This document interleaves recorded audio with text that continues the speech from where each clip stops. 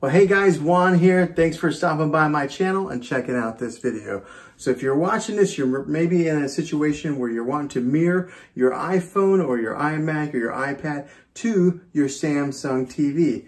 And in this video, I'm going to show you exactly how to do that.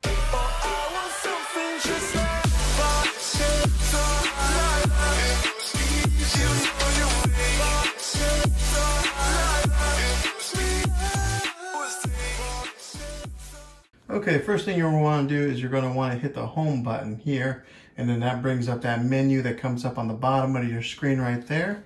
And then on the, as you can see, I've got all these icons on the bottom, but you're going to want to go all the way over to where settings is right there, the second tab over.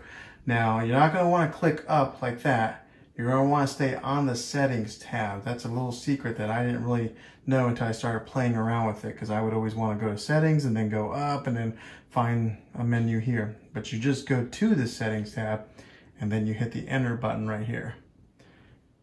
So once you hit that, this box pops up, and then you go down to general.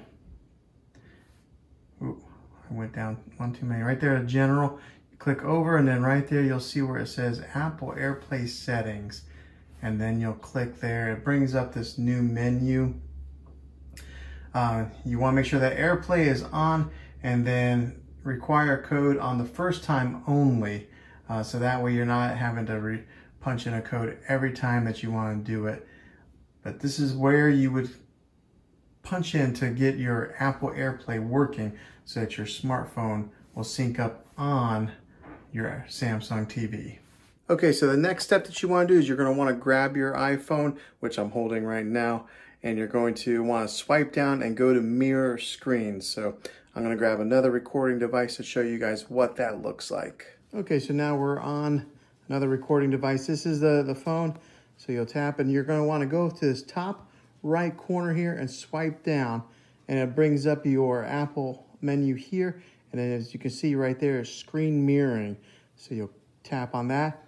And depending on your Wi-Fi network, you got to make sure your TV and your phone are on the same Wi-Fi network. And as you can see, it brought up both of my Samsung TVs that are in my house. So I would want to tap onto the 6 series to mirror my phone to the TV.